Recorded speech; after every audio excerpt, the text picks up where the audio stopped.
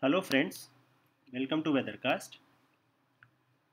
Today's educational video is on meso-scale and submeso-scale systems and their impact on weather and rainfall patterns.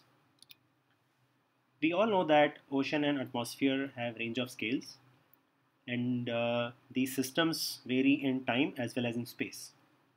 So if you look at a typical time and spatial map, we can put different types of systems in this map, starting from the turbulent processes like convection all the way to eddies, Rossby waves, and seasonal cycle like the monsoon. And in general, this map can be divided into two halves. One is submeso-scale, which have spatial scale of the order of 10 kilometers or lower, and time scale is of the order of 1 day or less. And then you have the meso-scale and synoptic scales, which have spatial scale greater than 10 kilometer and time scales greater than 1 day. So this is very typical because you have these small scale vortices, small scale waves like internal waves, which don't last for more than a day. The convective patterns are also only a few hours long. But on the other hand, the Rossby waves, the El Nino, and all those monsoonal cycles, they have a very large timestamp. Correct? They exist of the order of few weeks to months. So this is the basic premise of submeso-scale and meso-scales. So first let us talk about mesoscales.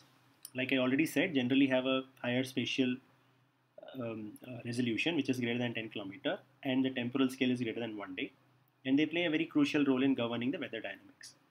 Examples include, but they are not limited to, the Rossby wave, Kelvin waves, mixed gravity waves that we see in atmosphere and ocean.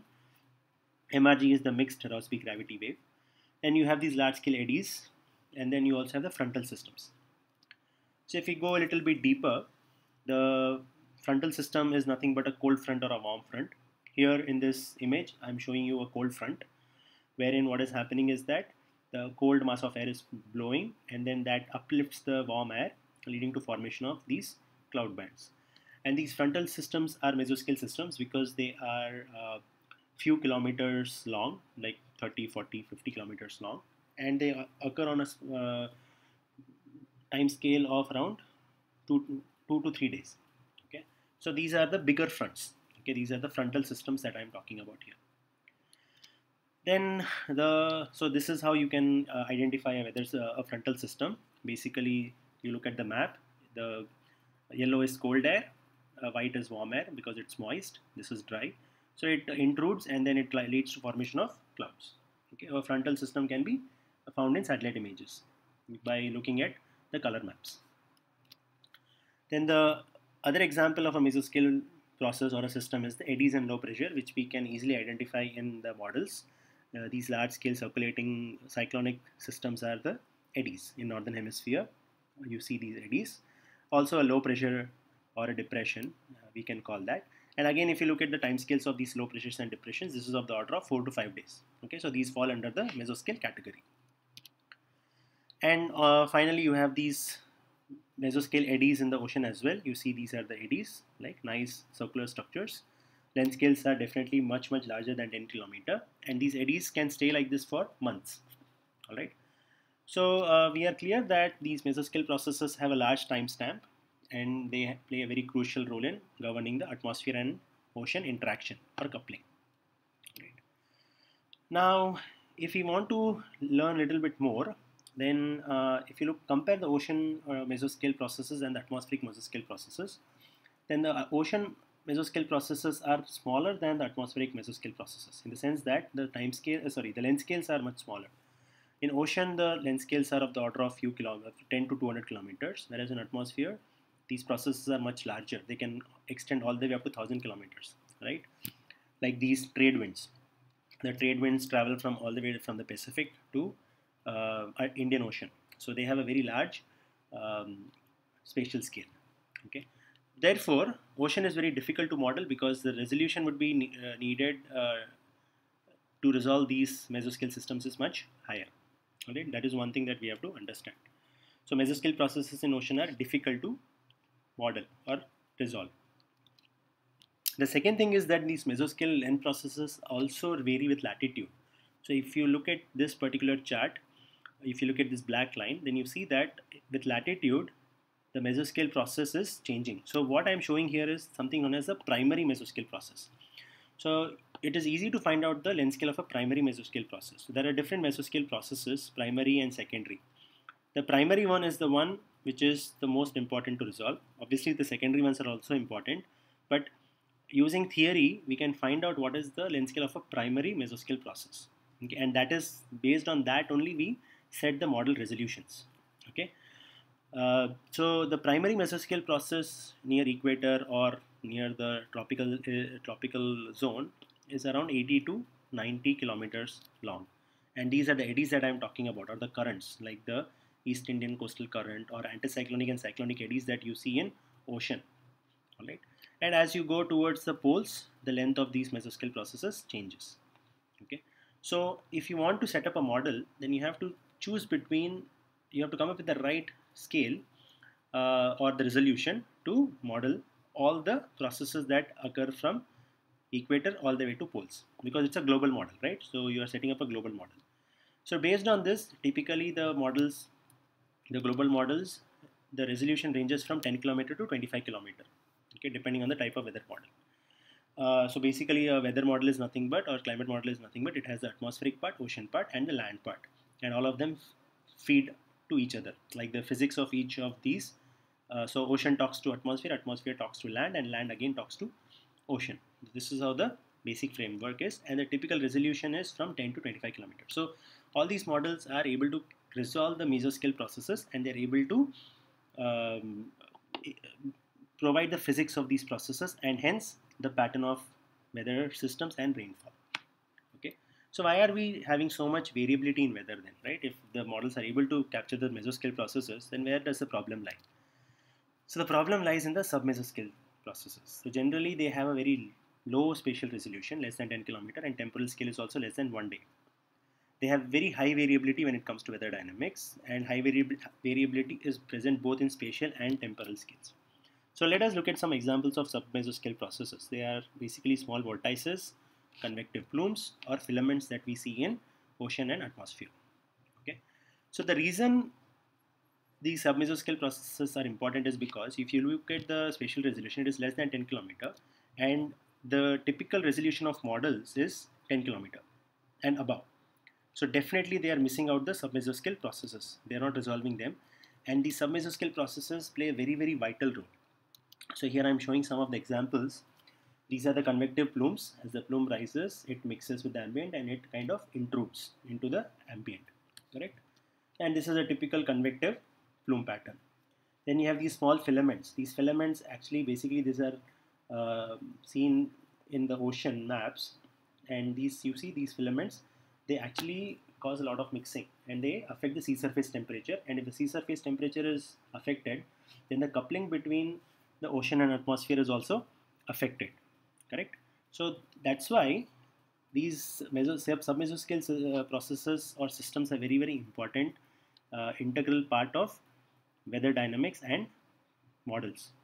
Okay, since models are not able to resolve, this is one of the reasons why we have a very high variability, okay, in weather system predictions and the rainfall predictions. Okay, and these are the vortices, small vortices that I talked about. Okay, the vortices, the length scales of these vortices is typically less than 10 kilometers. So let us look at some of the problem creators, in the sense that what are the submeso-scale systems that lead to high variability in weather, and how do they lead to extreme weather events which models don't capture or they are unable to predict most of the times. So one of the very important submeso-scale system is a localized vortex formation. So you have these very localized vortex formations, and these are as a result of a trough. So there is an offshore trough during the monsoon that interacts with the upper air circulation, which is typically known as UAC, and it leads to the formation of these local vortex. And these dynamics of the vortex are very complex because this vortex is a funnel shaped structure which leads to updraft from the bottom, and since there is a high pressure on the top, it leads to a funnel shaped system. But there will be, as soon as this vortex forms, there will be a lot of updraft and leading to intense cloud bands formation, and they can dump as much as 100 to 120 mm of rains in less than 3 hours. And if you have to remember that these submeso-scale systems have a very small time scale, so they form very quickly and they also dissipate very quickly. Okay, so in the small amount of time, the kind of intense rains that they can produce is very high. Okay, so that's why they are a problem creator, and most of the time, by the uh, time the event is over, the models have not captured that. All right, so that's why we have high variability, and that too during monsoon. These kind of submeso-scale systems are very unique and they form very often. All right. The other problem creator is the submeso-scale turbulence during thunderstorms. So you have these updraft and downdrafts, and they cause a lot of turbulence. And if you look at, remember the first slide, turbulence is less than 10 kilometers in space. Okay, and it is very quick event. It has a time scale of only less than 1 hour or even less, like minutes. So these turbulence updraft lead to a lot of um, convective cloud formation, and these can lead to a very intense thunderstorms. Okay, so this is the other problem creator. So submeso-scale systems play a very important role in thunderstorm formation. So how to interpret submeso-scale dynamics? Since model usually don't resolve submeso-scale features, but I mean the models have a very good handle on mesoscale dynamics like wave movement, front movement, etc. But they don't have very good handle on the submeso-scale. All right. So let us not look at the ocean, because in ocean it is very hard to interpret the submeso-scale dynamics due to lack of significant features. But in atmosphere it can be interpolated. Okay, because we know that submeso-scale play a very crucial role in thunderstorms and monsoon offshore trough. Okay, or the local vortex formation. All right. So for what do I mean by monsoon offshore trough? You please look at my previous video. Okay, I have explained there what is the monsoon offshore trough. So if there is an offshore trough forming and there is a thunderstorm event, then you can be absolutely sure that there is a submeso-scale dynamics which is going to be inbuilt in that system. And most of the times, these will give rise to intense rainfall events. Okay, so that's why we are interpolating. Okay, we are not predicting, but we are interpolating that when these kind of systems form, like offshore trough or convective systems form, then submeso-scale process will be embedded in them. One very interesting thing is an internal gravity wave. So these are the lee waves which get trapped near the Ghat sections, and they lead to very intense rain events. Correct. So you look out for these lee waves which are forming, and these usually form if there is an offshore trough hanging around due to the formation of a Bay of Bengal system, and hence you have to be you can interpolate that, okay, heavy or very heavy rainfall events are likely to happen. Okay, so we can only say with a 70 to 80% probability. If these kind of systems are forming, then there is a chance that the submeso-scale dynamics is embedded in them, and there is a high chance of a very intense rainfall event. All right. Similarly, when there is a convective front or when there is convection, you look for these strong convergence. Like there is a very strong convergence of the warm air and cold air. Okay, and there is this intense convergence zone which has formed. Okay, so you kind of look for these intense convergence zones, and those are the convergence lines where you can expect heavy thunderstorms. Okay, so that's why I'm saying that we can interpolate. We cannot predict, but we can kind of interpolate based on the dynamics which is happening. Okay, so if these kind of thunderstorm events or convergence is happening, then a submeso-scale process is likely to be embedded in that system. Okay, so unless we go to resolutions less than 10 kilometer in global models, we won't be able to resolve these submeso-scale processes. Until that time, we will have to live with this kind of uncertainty. But one thing that we can do is, like I said, we can interpolate based on the process. We can say that, okay, there is a submeso-scale part that may be coming into picture right now. Okay, so I hope this video was useful and you have learned something good about meso-scale and submeso-scale systems. So please share this video and also subscribe to my channel. I'll be back with more educational videos as and when I find an interesting topic. I will post them.